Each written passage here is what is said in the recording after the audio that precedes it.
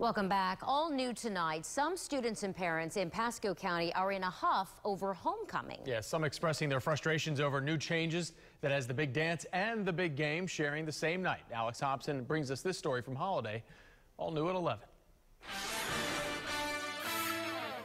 Well, a football game just wrapped up here at Anclote High not too long ago, and this was a big talker with folks zoning in on the October date. I'm extremely frustrated. Football season has begun, and at Anclote High, they're starting to advertise Homecoming 2014. But some students have already noted an overlap. This year, the big homecoming game falls on the same night as the big homecoming dance. Who wants to do that and then go to a dance? After they've played for hours, I'm sure they're going to be exhausted. Christina Fagley's 10th grade daughter plays in the high school band, and because of that, she fears she won't be able to attend this year's dance. So she reached out to us for help.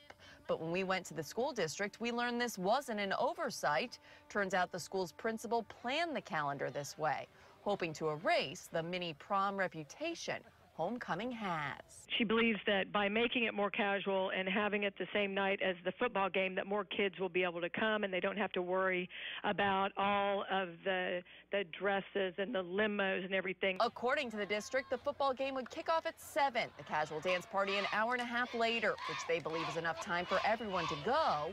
But Fagley has doubts, noting that students will still have to pay the same price, no matter how long they're there for.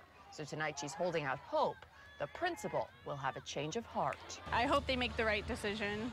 We checked with the district, and Anclote would not be the only school doing this. They tell us both River Ridge and Ridgewood also have their dances scheduled the same date as their homecoming game.